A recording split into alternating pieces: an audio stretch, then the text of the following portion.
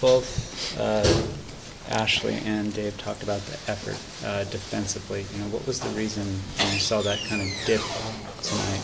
And, how do you respond from something like that?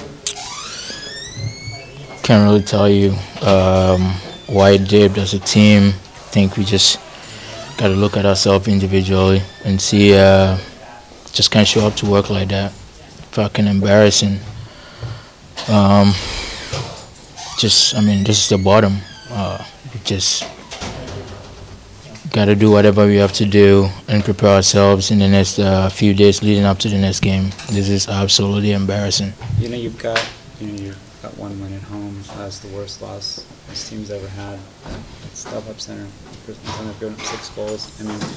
To be a part of that, do you have to say, as you said, this is the bottom, and now you have to start working yourself up, or you might not get back up?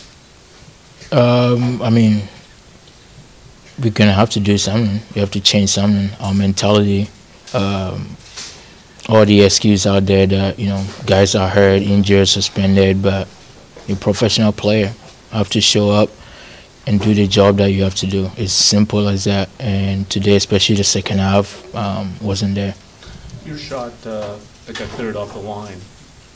He's not there to clear it off the line. This may be a very, very different game.